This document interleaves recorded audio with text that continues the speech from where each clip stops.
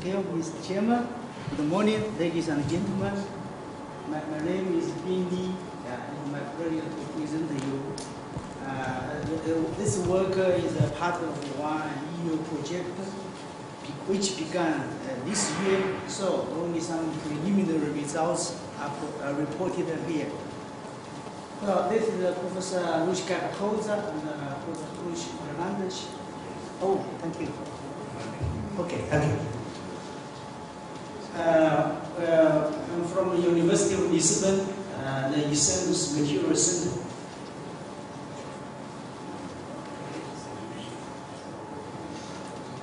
So, firstly, I will give you some introduction and the motivation of this work. Then I will talk about the strength characterization of glass materials. And then we will talk about the analysis method based on weakest link theory, and also one develop the integrated assessment model of glass component design will be presented. I will give you some preliminary application results of the application result example, and finally give you some concluding remarks.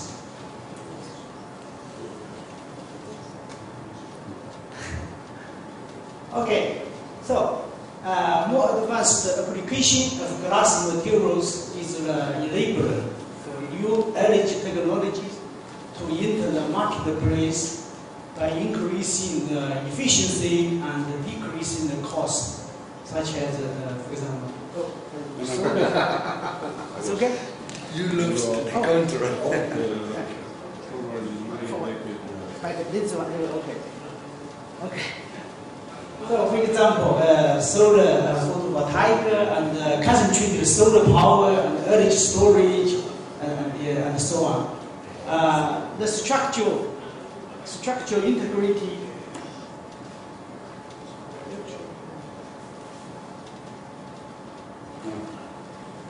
Oh, okay, but so the structural integrity and the reliability of glass components are key issues. For example, the glass windows in the solar furnace may suffer catastrophic fracture due to thermal and structural loadings, including the reaction chamber pressure cycling.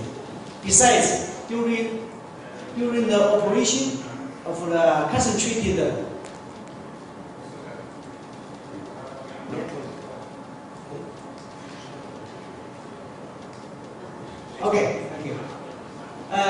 operation of the concentrated solar power plants, solar reflectors are exposed to harsh climatic conditions, which cause the degradation and decrease the optical performance of solar mirrors. Surface damage may be caused by direct impact of sound particles transported through winds or during mechanical contact cleaning of soil deposition. In the present work, the structural integrity of glass components is focused. So I'm used. Okay. Yeah. Thank you. Thank you so much. So the fractions of brittle materials, such as glass and ceramic and so on, is more dependent on the size and the distribution of cracks or surface flaws compared with the ductile materials, which have a behavior of local stress redistribution due to the plastic deformation. So components stressed over a large volume or area will activate a big number of flows and therefore have a higher likelihood of activating a large flow, therefore display low stress values. So the objective of this the present work is to develop integrated assessment procedures for glass components design and structural integrity evaluation. So here are some examples about the application of glasses in concentrated solar power systems. This is the source from Martin Nash of University of Seville. So as we see, this axis is the concentration ratio. This axis is the temperature. So as we see, the general thermal character for domestic water usage. So we are working in the relatively low temperature range, and then this kind of is called a parabolic trough. So the temperature, the working temperature may be up to 400 degrees, and then the concentration ratio about 50. And as you can see, the solar radiation reflected by this mirror, and then concentrated to a receiver tube. And another tip is called the tower central. The solar radiation are reflected by the radiostate and concentrated to the receiver. This cavity is called the parabolic disk. It also concentrated the solar radiation to the receiver. This is the example of solar furnace. For high temperature material processing and something. So you can say the working temperature may be up to 2,400 degrees, and the concentration ratio may about 1,000. So in this, we can see in order for concentrated solar power systems, the glass windows or glass tube, glass receivers are widely used. So depending on the working temperature and the conditions, many different types of glasses are used. For example, for higher temperature, silicon glass, and also for some 600 degrees, for example, the borosilicate or borosilicate or sodium silicate. So there are many different kinds of glasses are applied. Here is one survey and a case study of glass components in the CSP system at the solar platform Almeria, Spain. So we can see this is a glass window. The solar radiation come here and transmission to this window and the solar furnace. So we can see the fracture problem. This crack is cracked because of the high temperature, thermal stresses, and also the pressure cycling. So here is some experimental methods for characterizing the glass panel strength. So as we see, more used for 4-point bend testing. For this zone is uniaxial, uniform stress uniaxial. This is a 3-point bend testing. The maximum point of stress here. This is one example, 2-point bend testing. Here is ring and ring testing. Ring and ring testing. The glass specimen here and the upper ring, lower ring. So in this zone, p-axial stresses are realized for scan more the floors in different orientations. And another characteristics of glass is static fatigue.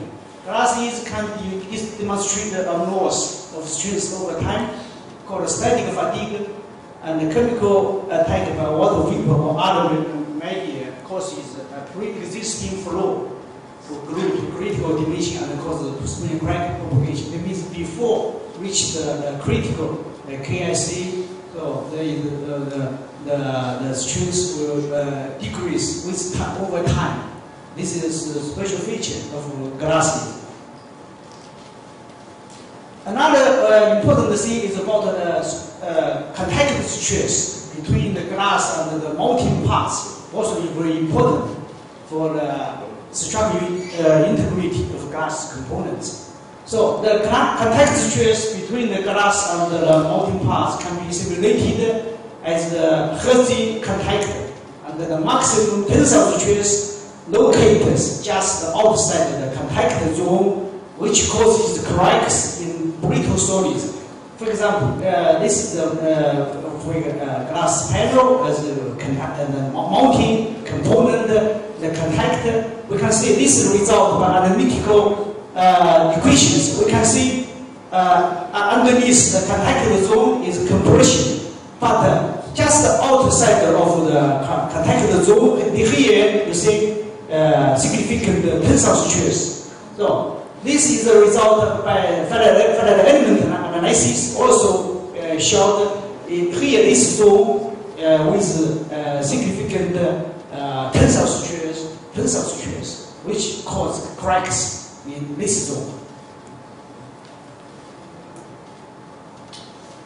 So about the analysis approaches, there are local stress approach and also non-local approaches. Local stress approach assumes the equivalence between a component and a reference specimen. It means they use the maximum stress at the notch tip for stress calculation. But local stress approach they are not satisfactory because, like other physical processes, fatigue damage involves process zone. So and also the maximum stress amplitude is unlikely to coincide with the largest defect because the maximum applied stress one plane not necessarily coincide with the material defects, the orientation. So recently there are more non-local approaches are proposed. For example, the theory of critical distance proposed by David Taylor. They use the stresses with the critical distance from the stress peak. Use this stress is by Taylor critical distance method.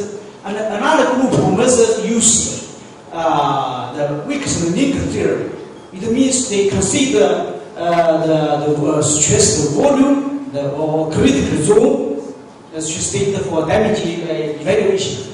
And very recently, Hijack et al. They proposed the highly loaded volume V90, which are exposed to at least 90% of the maximum principal stress in the zone. It means in this proposal, they think the stress, the maximum stress, down to the 90% will be this position, and then this zone should be considered for the stress evaluation.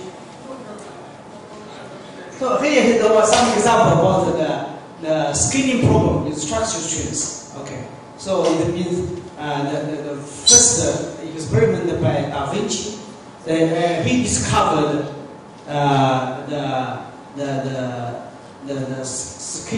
scaling problem because of postulated that among the cores of equal thickness, the longest is the least strong because of the seismic effect. And the Weibull analysis, one important advantage of Weibull analysis is the ability to provide a reasonably accurate field analysis and field forecast for extremely small samples. So, the Wilkinson-Link theory is developed based on Weibull distribution. Okay, so in the part has multiple field models. The time to first field is best modeled by the Weibull distribution. So for one link, the survival probability is like this. This is the characteristics of the material and the Weibull modulus. And a chain composed of n links is like this equation. And we use the Weibull model. We can identify the volume effects to consider the sizing effect.